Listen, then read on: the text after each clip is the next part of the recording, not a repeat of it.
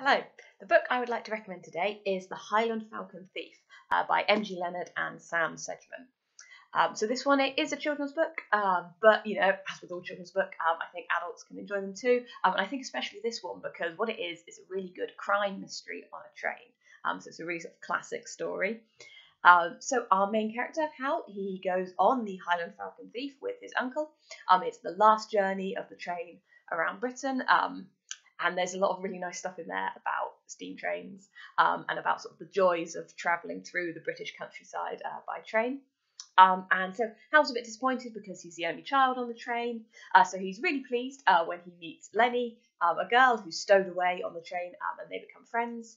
And then a priceless diamond necklace goes missing on the train. And we know there's a jewel thief in operation. And Hal and Lenny set out to find out who the thief is and to solve the mystery. And it's just a really, really fun book. I really enjoyed reading it, and it's just a really good mystery. So it's a great book for kids, but also, if you're an adult and you're in need of a bit of light relief at the moment, I'd absolutely recommend this one. So if you like the sound of it, you can get it as an audiobook to download through the BorrowBox app, or you can download it as an ebook from the Libby app. Thank you.